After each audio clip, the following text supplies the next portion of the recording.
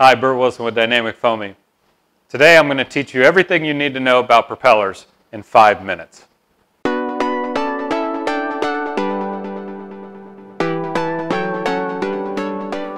As you already know, propellers come in a wide variety of sizes and pitch combinations. But what exactly is pitch? So looking at this simple illustration, you can also think of it as the collective pitch on a helicopter blade. The picture to the left has less pitch or less of an angle of deflection, and that's going to generate less thrust. The illustration on the right, you can see that there is more pitch or more angle of deflection, which is going to give you more thrust. And what you're really trying to do is match the propeller with the spec of the motor so that you have an optimum amount of thrust for the energy put in versus the thrust that comes out.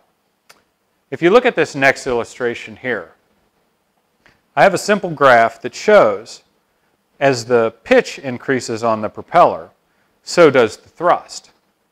Now this may seem like a simple thing, but at some point the increase in pitch is going to be counterproductive and the propeller will actually generate less thrust. So let's go back to the illustration. On this illustration, you can see a star, and that star represents the optimum pitch for that propeller. And if you start to increase the pitch beyond that, you are going to lose thrust. Now this loss of thrust can have a couple side effects. You're going to increase the pitch of the propeller, which is not necessarily going to generate more thrust, but what it will do is increase drag and extra strain on the motor itself.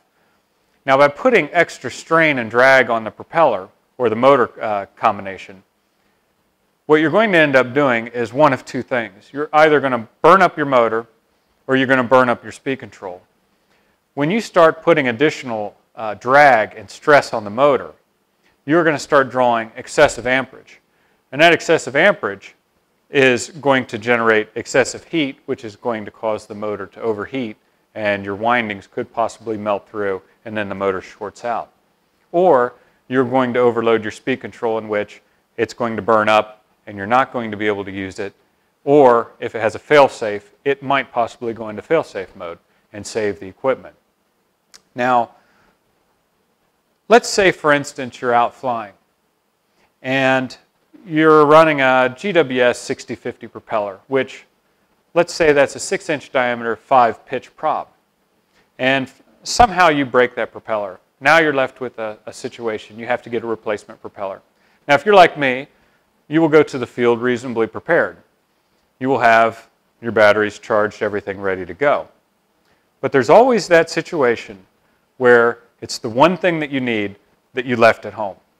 So let's say you reach into your box and you have a handful of propellers. And none of them are a 6-inch in diameter propeller. You have a 7-inch or you have a 5-inch propeller. And you have various pitches of propellers. So let me show you a simple mathematical equation to determine a good substitute for that particular propeller. Let's look at this next illustration. Let's say you're running a 6-inch propeller with a 5-pitch. All you have to do is multiply 6 times 5 to get 30, where 30 is kind of like a prop load factor. So now let's say you have a 7-inch propeller. A 7-inch propeller, you would take 7 divided into 30, which is going to be 4.2. So the ideal pitch on a 7-inch propeller would be 4. And that's going to be very similar to the 6 at a 5-pitch. And like I said, there's a lot of very specific aerodynamic principles that go into this, but for this discussion, it can be watered down into something very simple, because I've done this for many, many years and it's worked very, very good for me. Most of our pusher jets are recommended for a 6050 GWS propeller, slow fly propeller. And that'll give you optimum performance with the 75-watt brushless outrunner. Now, that prop size is just a recommendation based off of that motor size.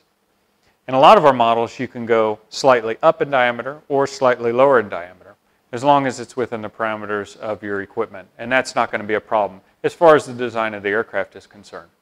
Now in models like this DF-15, the DF-15 has a cutout in the fuselage and that cutout is set up for a very specific diameter of prop.